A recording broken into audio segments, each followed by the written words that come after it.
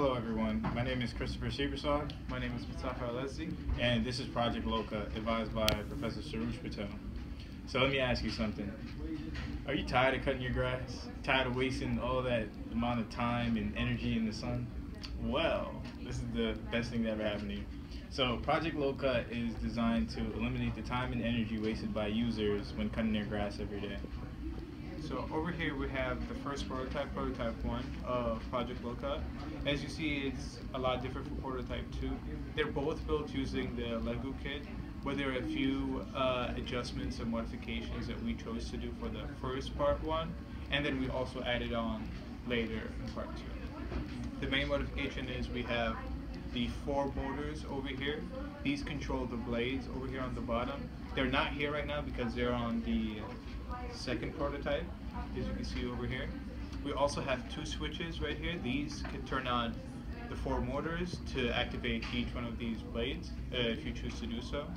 And then also we have the Arduino board, which you can program easily through the software that's provided with the LEGO kit.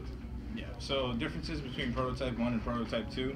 Main differences you can see is height. You can see this one's about a good 1.5 inches off the ground compared to this one. We had a problem in prototype 1 where the blades, so you see how low this is right now? Yeah. The blades are already in the ground. You can't spin if you're in the ground. So we had to raise it up a little bit. We added a shield for protection because you don't want any animals or little kids sticking their feet under there. Also, as you can see in prototype 1, we have these regular switches.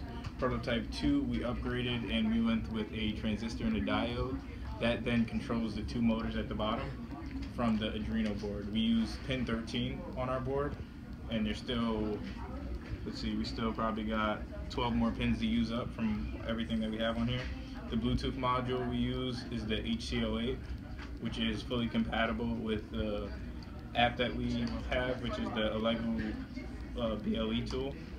Now, I'm going to connect and give you guys a little demonstration. So all you have to do is turn it on from the side. Unlike this one, you would have to turn it on and hit the switch for both the motors to come on. Here we can control it from here. So in the app, you will go to connection. You'll first connect. It says I'm connected to HC08, which is this one right here. So we have, I'm trying to do this backwards, sorry.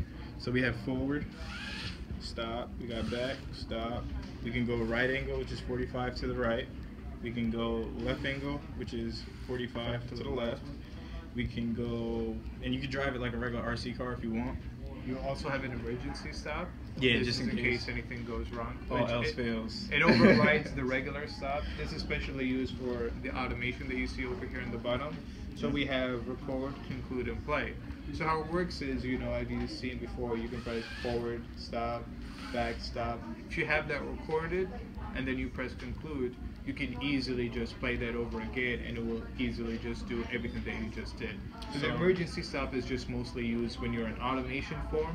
Anything happens, anybody comes across, just press the emergency stop button and it will completely stop. Okay, so as you can see in the app, we have this button called motors. Motors is what controls the 2 motors that cut at the bottom. All you have to do is just tap it and voila, it will start up.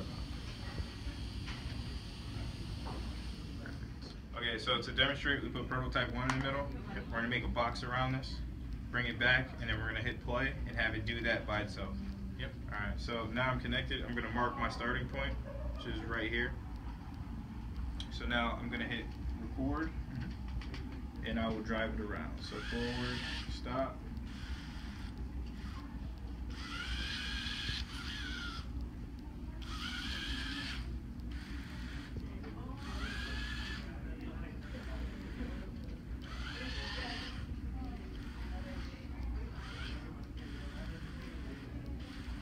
So all those little mess ups I just made, they'll all be followed up. I'm not the best driver. Alright, so now we're going to hit conclude, and we're going to hit play. So I'll go out and it will legit do every single mess up that I made. I went forward, back.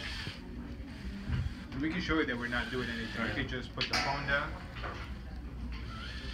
It's doing everything on its own.